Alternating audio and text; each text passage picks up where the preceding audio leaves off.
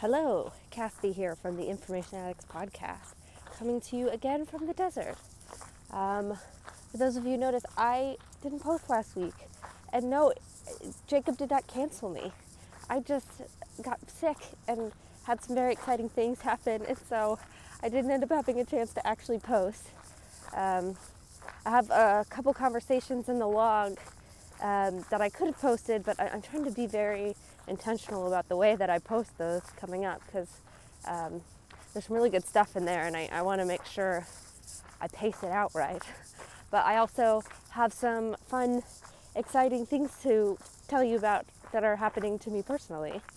So I wanted to do this first before I started releasing all those conversations. So I apologize for not making a video last week, and for anyone who was very worried about me being canceled, don't worry, I'm not that famous. I can't be canceled yet. Probably never. But anyways, I wanted to start by giving a couple announcements. The first one is actually very exciting. So for some of you who have been following me, you might know that I am a filmmaker. It's one of the things I do as a profession. And for the last 3 years, I've been working on my first feature, which is a documentary about the tip-free restaurant movement, sort of why restaurants are starting to include tips and gratuities into their pricing, and sort of how minimum wage affects it all. It's a very big project, got way out of hand, bigger than I thought it was going to be, but it's been a very long 3 years, and I'm excited to announce that it is officially premiering at the Portland Film Festival. For people who know me well, they know Portland has a special little place in my heart, and so the fact that it gets to premiere there is just, it's unbelievably special, and I'm very overwhelmed by it all. And that's one of the things that have kept me very busy, getting all of the things that I need, all the assets that I need to send over there, and so it's been a whirlwind of sorts. But anyways, the whole festival this year is being presented digitally. So that means if you'd like to see what I do outside of this little passion project, you can. I will put the link to the screening below.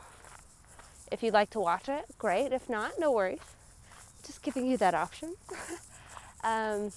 If you do watch it, we are up for a potential audience award. I don't expect to win it. I don't expect to win any awards. Just being there is like the best thing. But it's always nice to get an award for the film. It helps have some credit. So if you want to vote for the film, you think it's great, that would be awesome. So that's that. The second thing that I want to announce, this month I am scheduled to officially become an official Orthodox Christian. My chrismation is going to be on Sunday, October 17th, and that is also very overwhelming. It's been a long time coming of poking and prodding, trying to understand whether I would actually take the leap into conversion, and I feel pretty positive that I'm going to. The last sort of thing that I have left to explore is Judaism, which I've been doing for a little while. And maybe I should back up a little bit on that story, because I don't know if I've mentioned it yet, but I've obviously been working towards Orthodoxy and trying to figure out whether it was the thing I wanted to commit to and participate in, and the thing that I thought was true. And through that process, I've spent a lot of time just really questioning the things I grew up with and what I believed, and revisiting a lot of questions about religion and things that I had believed or thought or had been taught.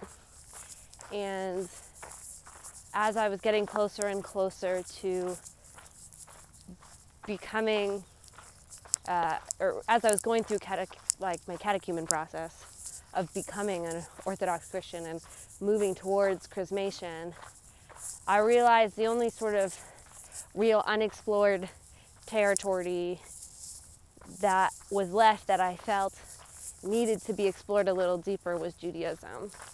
And it's hard to say it was unexplored because I feel as a Christian and the way that I grew up, at least in Christianity, there was a real deep respect for the Jewish faith, knowing that Christianity came from that. And there was a real, just like a real love for myself, for the Torah and just the Old Testament in general. And so I felt like I had been studying in a certain way, but I recognized it was all from this Christian lens. Oh, sorry. She scared me. Thank you. This is always such a mess, isn't it?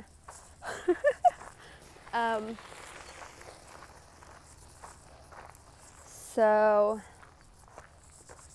what was I saying? Oh, so it was always from this Christian lens, from this Christian frame. And so I really felt like there was some need for myself to really try and challenge that and see what is Judaism about, what is it really, and what are my misconceptions about it, and is that more valid than Christianity? So I have been attending some Shabbat services with my wonderful friend Alyssa, who actually I have a conversation coming up here in the future. She's just so great, and I'm very excited to release it, but she's been so wonderful in being willing to share her faith with me and talk really genuinely about the things that I'm going through and the ways that I'm trying to process through it all. And she's taken me to Shabbat services. She's invited me over for Shabbat dinner. She's even invited me to like Yom Kippur services so I can see some of their holidays. And my participation in Judaism has struck me in certain ways. And the more that I participate, the more that I actually have got a bit more of a peace with the Orthodoxy. I think the first thing that I really noticed is how when I went to the Jewish services and participated in their celebrations and the things they do, it struck me how reminiscent it was, or similar it was to the way that the Orthodox did their services. And it was really interesting for me as a non-denominational Protestant upbringing. It would have been so foreign to me going straight from that to a Jewish service. It wouldn't have connected at all. Yet having that exposure to Orthodoxy and participating in liturgy and a more traditional form of participation, I really saw where these services came from. And I loved that there was a respect in that Jewish faith of still holding on to a lot of the things that the Jewish people still do today. And that was really beautiful. But I still left with a lot of questions about sort of Judaism. So I actually have a conversation with Alyssa's rabbi here in a week or so. So right before my chrismation, to just ask some of the hard questions and really dig deep down. And I'm still not totally sure what I'm going to ask.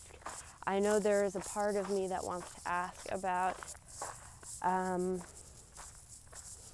sort of the conception of the Messiah. What is that? In the Jewish perspective, at least as a modern frame, and I'm sure there are many. But that's something that I really want to ask, and I really want to understand his perception of Jesus and who he is and why he couldn't be a messianic figure. And I'm just really interested to hear those answers. The other thing that sort of leaves me kind of questioning, and that I've been working through with the Jewish faith, is a lot of the prayers. So they're all very beautiful prayers, and they read through these prayer books, and they focus a lot on the people of Israel and their family, the history, the lineage. And as far as I know, I am not Jewish culturally or genetically in any way. So I don't have that heritage, and I feel that if I converted to Judaism, I could say those prayers and try to participate in those things, but there would be this huge part of me that felt like I was just trying to sneak in or appropriate something that was never mine to begin with. And I know, it just, for me, there's this appeal to Christianity because it's always, from the beginning, it's welcomed me in a certain sense. You know, there's a big, there wasn't only, obviously the first Christians were Jewish. Jesus was a Jew himself. But very quickly after that, there was a lot of non-Jewish people, the Gentiles, who were also welcomed in and a part of that service. And for me, that feels like a place that I could come in and still be a part of that. And it would feel just so odd to say these prayers and feel like they weren't mine. And that is, that's a part of my hesitancy with Judaism, although I'm sure he has an answer to that, because I think there are people who are not culturally or genetically Jewish who become Jewish. And I mean, there's some patterns of that in the Bible as well, but it's something that I think about and I'd like to hear an answer to. The other thing that really stops me from feeling like I will convert to Judaism and be a part of that faith is because of my belief and trust in Jesus. I think there's a lot of that could be said was just bred into me through my upbringing. I grew up believing that. I had a family who taught me that. And so because of that, I might be more inclined to have those feelings and those warm fuzzies about this Jesus character and mischaracterize or misrepresent him. But I think as I went through deconstruction, I did a lot of poking and prodding at Jesus and who he was, and it's been really hard to shake him. And there's just something in my soul that still can't honestly say I don't believe that he was this messianic figure that the Jewish people were looking for and towards. Now, I recognize I could be working on bad evidence, bad assumptions of the evidence, all the like, and I'm willing to be corrected and proven wrong. But I don't know what that would look like, what it would be. And I think for myself there is a big part of this historic view of Jesus that's compelling to me. I think some of the ways it's talked about is flawed, and some of the spirit behind it is not always in the right place, but there's certain things that are very compelling to me, and it's hard to shake. And I don't know, that's why I feel confident announcing that I am going to become Orthodox, even though I still have some more questions and things to poke and prod at. But I don't know. It's definitely something I keep thinking about and keep trying to figure out what's the best way to get at that, at the core of those things, and ask those questions well.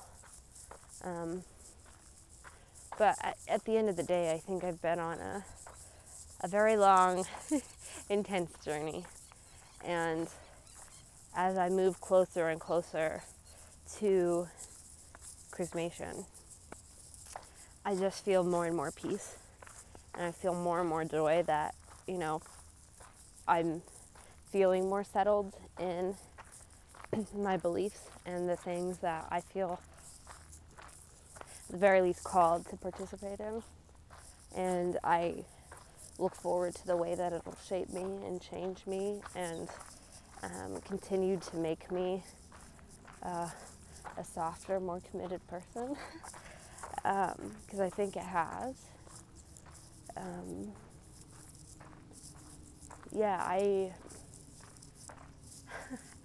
I don't even know how to describe it really. It's just been such a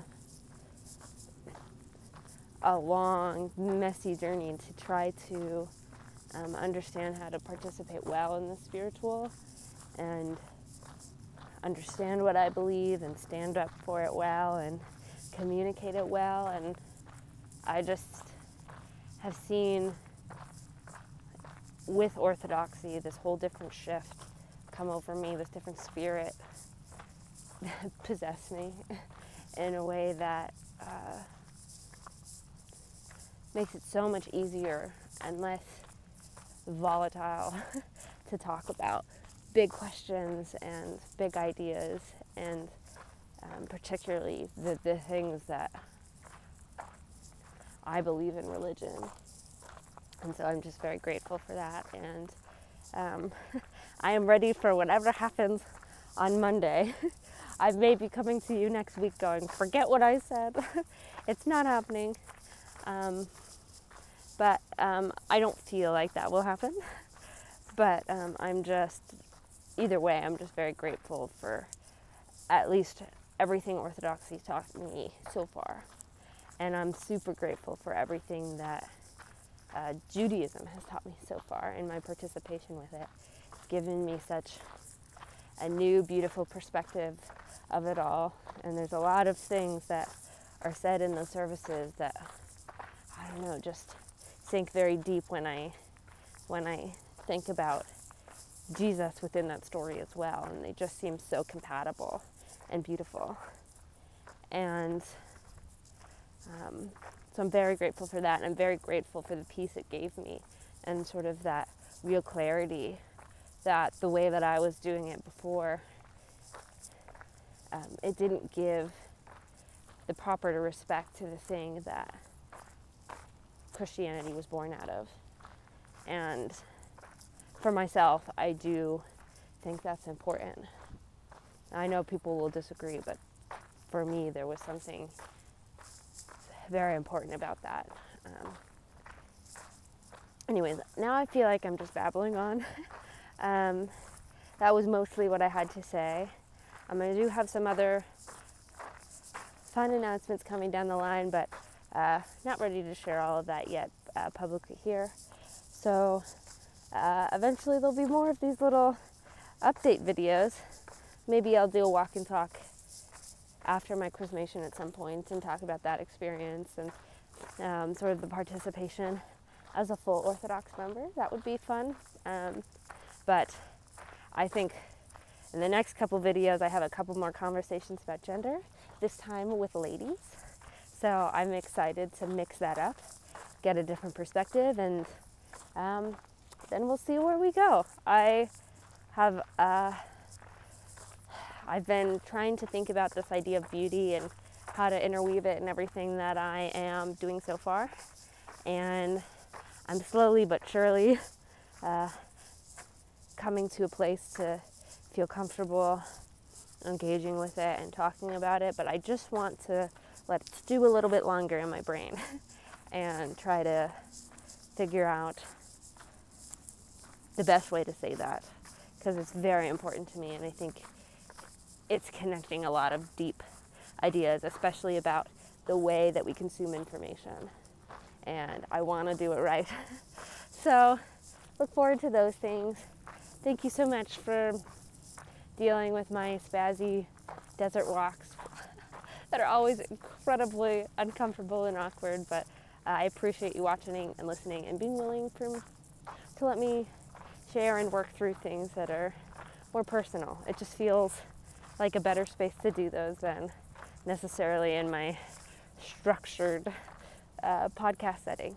So anyways, thank you again. Let me know if you guys end up watching the film.